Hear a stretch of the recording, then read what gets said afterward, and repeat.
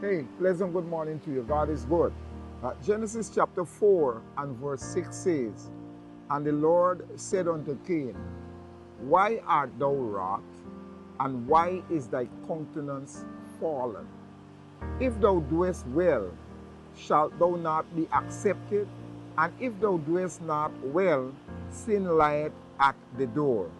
And unto thee shall be his desire, and thou shalt rule over him. Cain is vexed. He is annoyed. And he walks around with this anger against his brother Abel. God speaks to him. And in Genesis chapter 4, we notice that Cain is annoyed because his method of worshiping God, that is, bringing fruit instead of an animal to sacrifice, God does not accept. And so that is the reason Cain is annoyed with Abel. Now when somebody is annoyed with you and they're walking around with hatred or anger for you or jealousy, that's a terrible thing. This was fed on a daily basis, and eventually Cain he killed his brother Abel. Watch. This morning, somebody has hatred in their mind against another person. Stop it. Stop it. Don't feed that. Don't feed those emotions.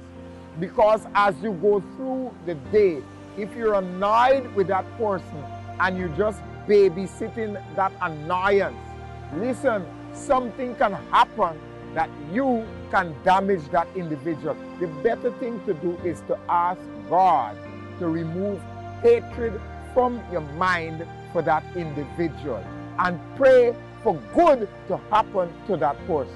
Let me point out something else. Was Abel wrong to worship God the correct way? The answer is no.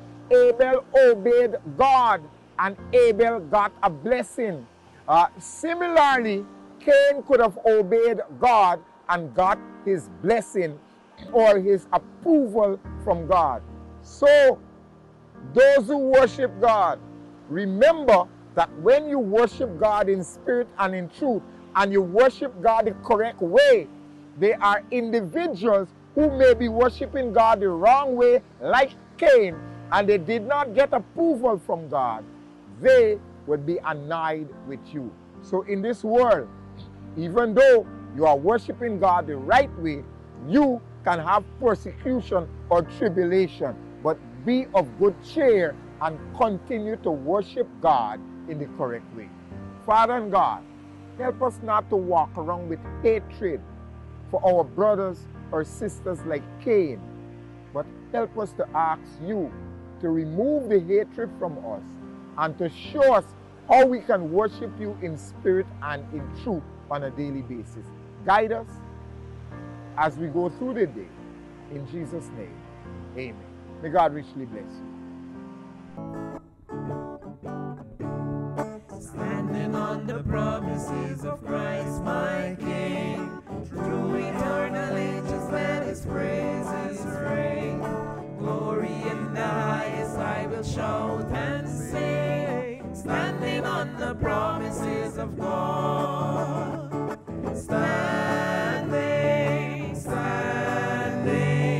Standing on the promises of Christ my Savior.